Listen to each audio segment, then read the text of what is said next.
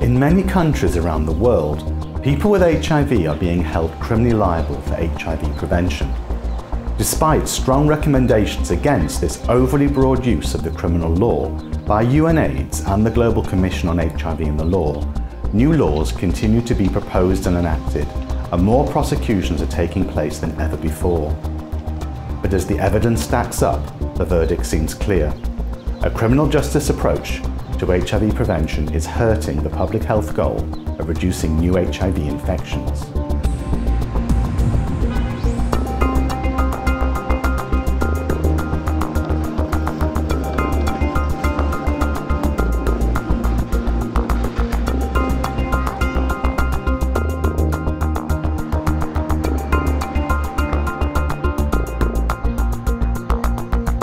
Earlier this year, the HIV Justice Network flew to Toronto to take part in an international meeting on HIV prevention and criminal law.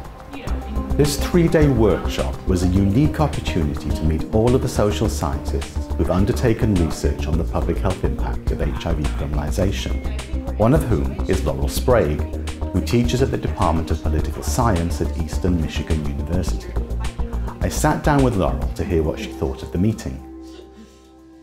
It was incredibly valuable because it brought together researchers who are working in different disciplines, looking at HIV criminalization and the effects of that. I think we looked at a deeper level of the effects of the law on the HIV epidemic than I have seen happen until now. I think individually researchers have been looking more deeply, and bringing this group together allowed us to get a better picture of what's happening. What are the harms that are happening at the level of public health? What are the harms that are happening at the level of nursing? You know, what are the multiple ways in which people who are at risk for HIV or living with HIV are being affected by the HIV criminal law? So it's happening when we get care through our nurses and our doctors. That's something we haven't really thought about before, or haven't talked about openly. You know, it's happening when we go to public health. It's happening when we go to get tested. It's happening at clinics. It's happening at AIDS service organizations. There are multiple levels at which the existence of the criminal law trickles down and impacts the kind of care and the kind of support that people living with HIV are able to receive. It's no coincidence that the workshop took place in Canada, which has seen a sharp increase in the number and severity of charges for HIV non-disclosure since the Supreme Court first ruled on the matter in 1998. A second Supreme Court ruling in October 2012 was a unique opportunity for the court to re-examine the unintended negative public health impact of the law, something which had been studied and documented extensively in Canada between the two rulings. Richard Elliott, the Executive Director of the Canadian HIV/AIDS Legal Network, was an intervener in both rulings. Both times that the Supreme Court has pronounced on this issue in Canada in any detail, they have done the same thing. They have, on the one hand, dismissed concerns that various interveners have raised about the negative public health impact of overly broad use of the criminal law, on the basis that, in the court's view, there was little evidence to support those concerns. While at the same time, with an equal absence of evidence, accepted quite uncritically the proposition by those advocating for the application of the criminal law, and a broad application of the criminal law, that it will deter people from engaging in behavior that puts other people at risk of infection. The most commonly cited rationale of the criminal law is to deter morally unacceptable behaviour through fear of punishment.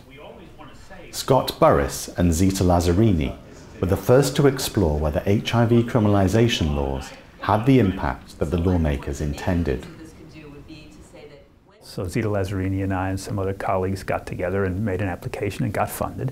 And that allowed us to go out and do, what, for better or for worse, has remained one of the, the main studies in this area. What we found,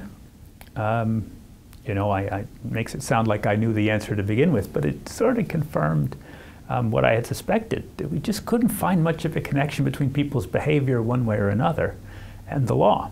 We tried to do a scientifically rigorous study. So we had almost 500 subjects. We had about 250 in New York and in Illinois. So New York was a state without an HIV-specific law, but had had some high-level prosecutions for reckless endangerment.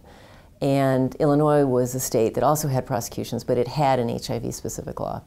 And we really found that whether you lived in a state with a law or without a law had absolutely no effect. So that speaks to people's lack of awareness of the laws, perhaps, or it speaks to the lack of effect of the laws. But then we also wanted to know, assuming the law in your state is this would have what effect on you? And we found that, again, if you believed you had a law in your state that prohibited exposure without disclosure, it also didn't have an effect. We found the same lack of effect for whether you would have protected sex, more protected sex or not. So would your next sex act, would you use protection on that? The one thing we did find was that what people thought was the right thing to do did guide, not what they thought was a law, but what they thought was the right thing to do did tend to guide what they did. Criminal law is generally a very blunt tool anyway.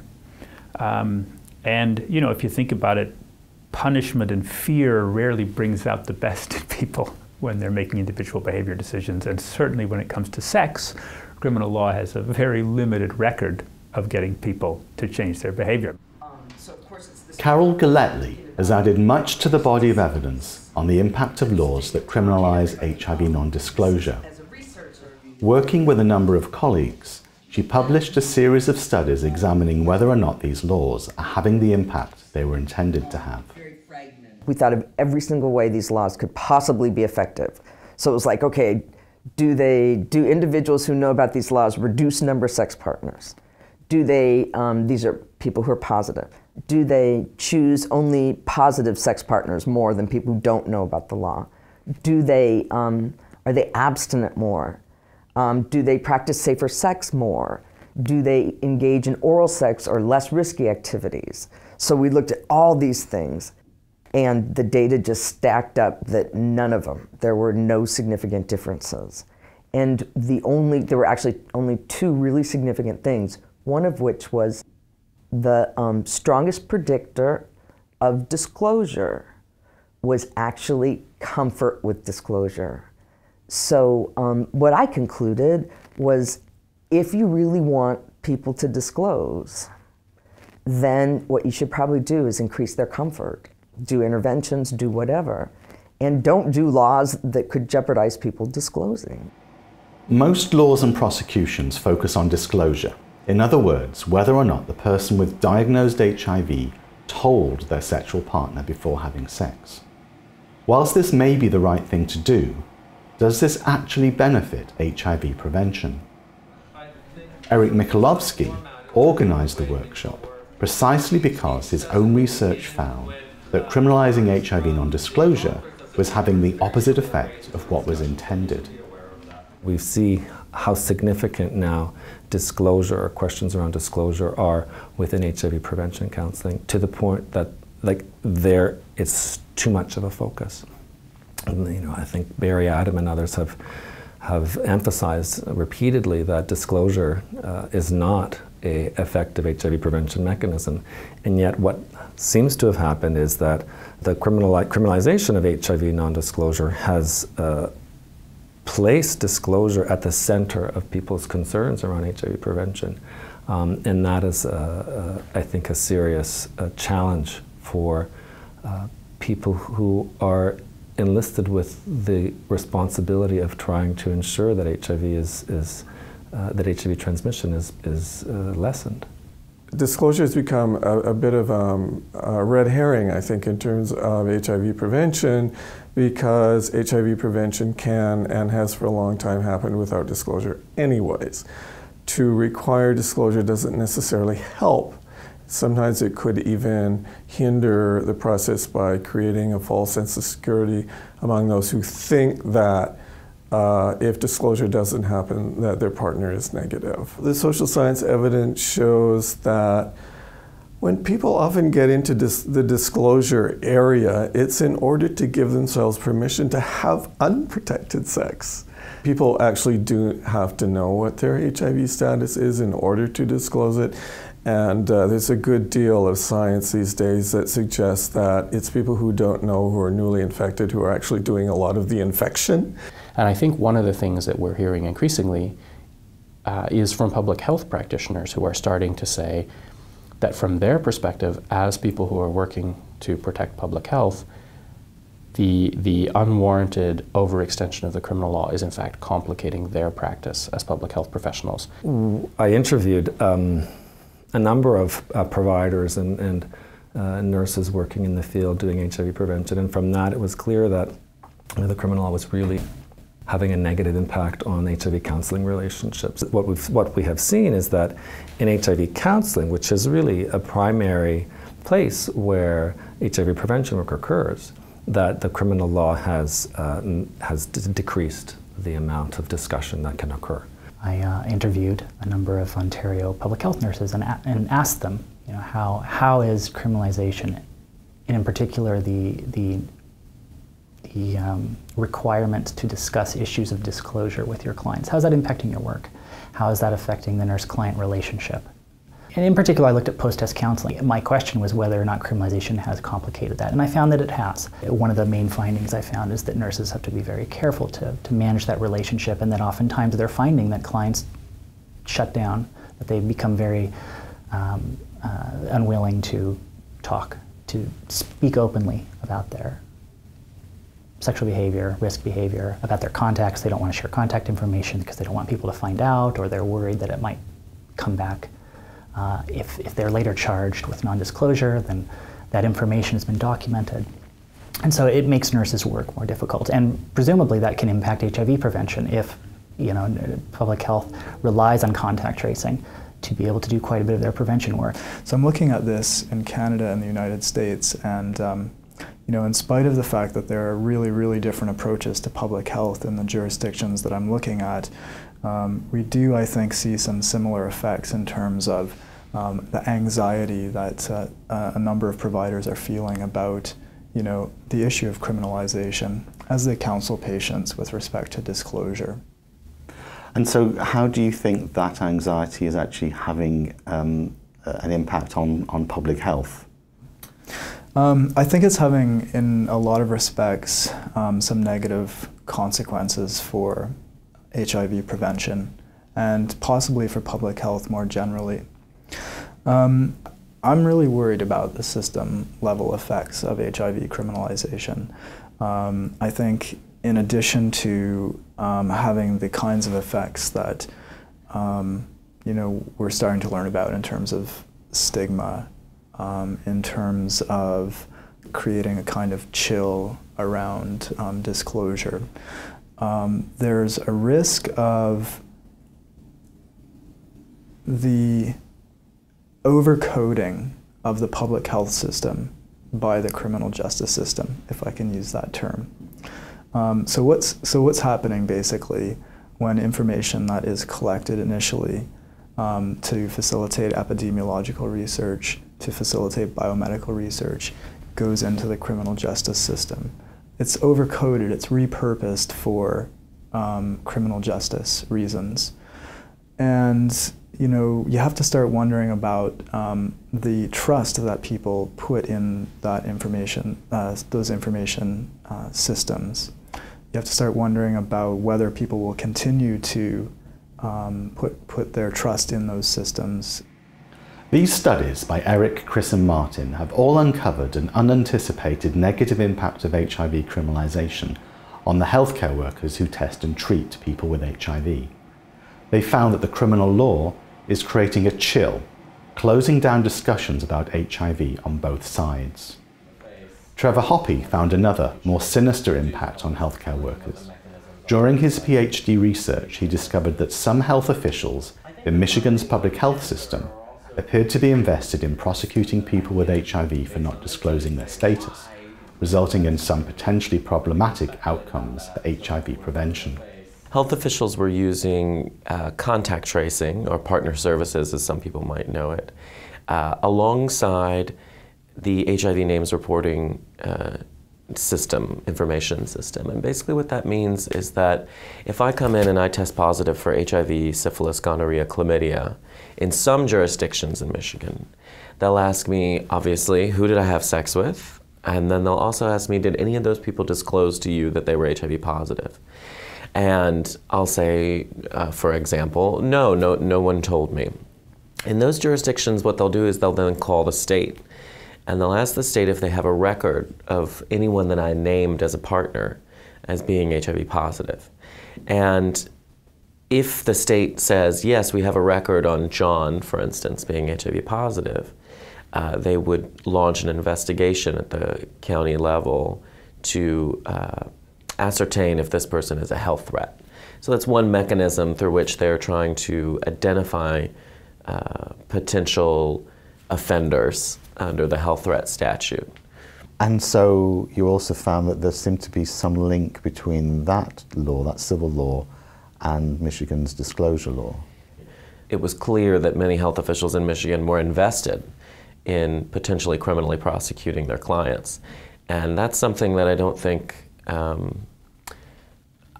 we knew before that. I think some people had a sense, but it was, I think, the first piece of evidence that some health departments may be playing a role in facilitating criminal prosecutions.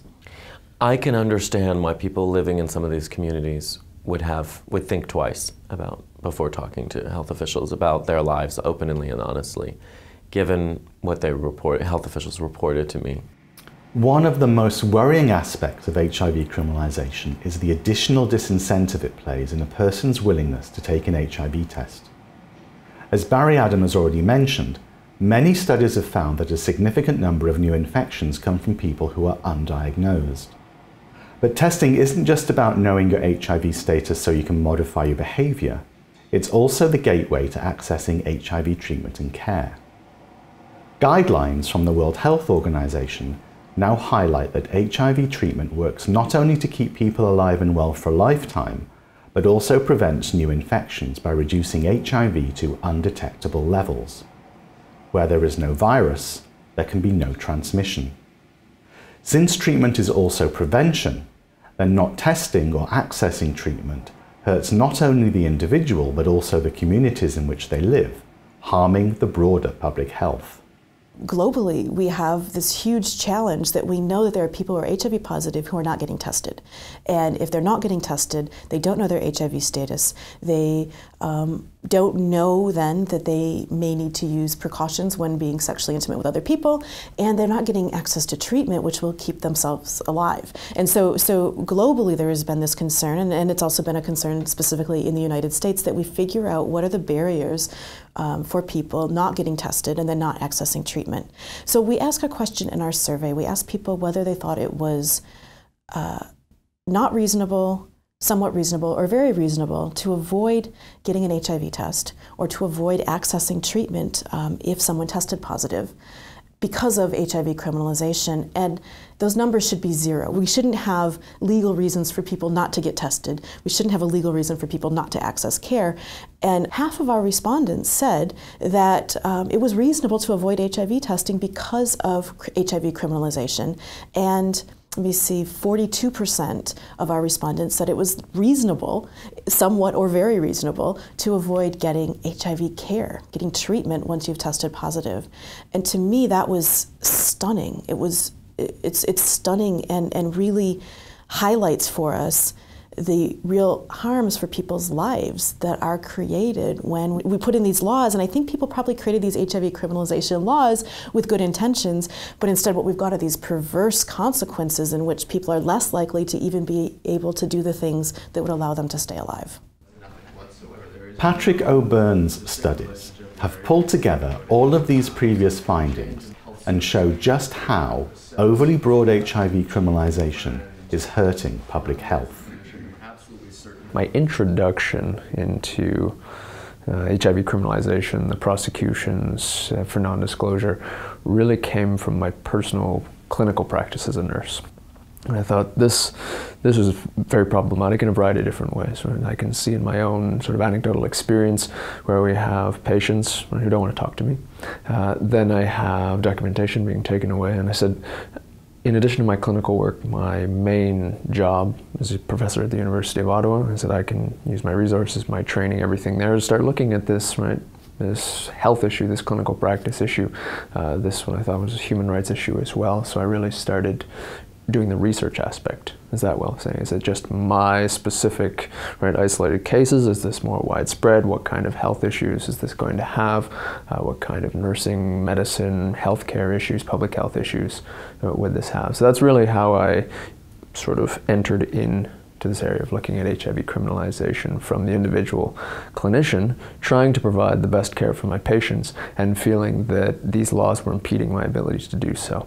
What I want to know, particularly in public health and clinical practices, those individuals, no matter how small they are, and mine was about 15 to 20%, said that either the prosecutions affect their willingness to get tested or they affect their sort of candor with health professionals. So what I really wanted to know was the sexual practices of this 1 in 5 people, how does that compare, right, to the other 80%? What about the testing practices, right? So unsurprisingly, you have lower rates of testing, you have higher numbers of sexual partners, you have more unprotected sexual contacts. So you actually have, yes, it's a small number of people, but it's people who are actually engaging in, right, the practices where you're most likely to have HIV transmission. Really compounding this, however, were the qualitative interviews. We did 27 qualitative interviews as well. Guys were negative, guys were positive. And a resounding theme was nobody could make a distinction between the public health department and the police. It was a single institution. And this is problematic, right? How can you provide healthcare services when people think that you are a police agency? And they would say, I regret doing testing, right, with a public health nurse, now knowing that, right, they would hand it over to the police if they found out I was, right, not disclosing my status. How do you provide care when people won't access it? Right? So the people who are supposed to be there to do HIV prevention can't. They absolutely cannot, because you can't provide services to people who aren't in clinics. And if they're not in clinics, then, right, what are the health professionals supposed to do? Absolutely nothing. Like, the laws have effectively rendered your HIV prevention health professionals, right, useless. How can it not have an impact on people and their decision as to whether or not to find out their HIV status if you risk becoming a criminal?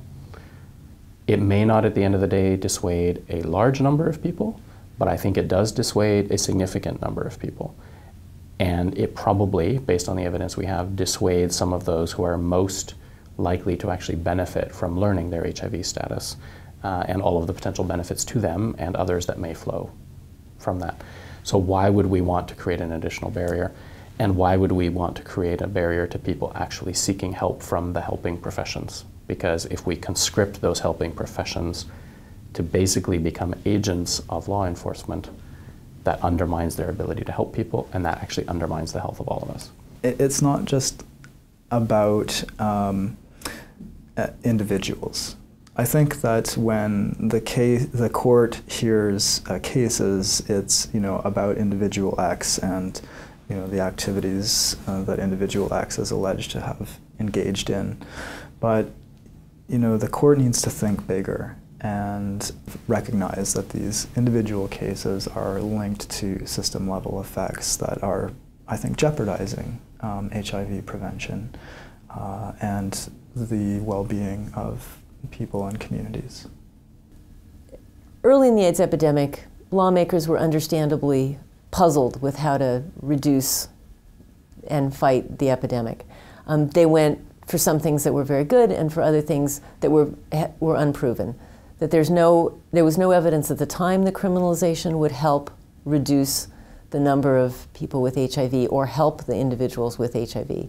And there's been no evidence produced since that these laws have a beneficial effect on reducing spread of the virus, reducing transmission, and there's been substantial evidence of the harms that they cause to individuals. HIV criminalization creates a situation in which people living with HIV are considered completely responsible for whether or not HIV is transmitted, and it contradicts all of our public health messages that say you must be responsible for yourself and you must protect yourself.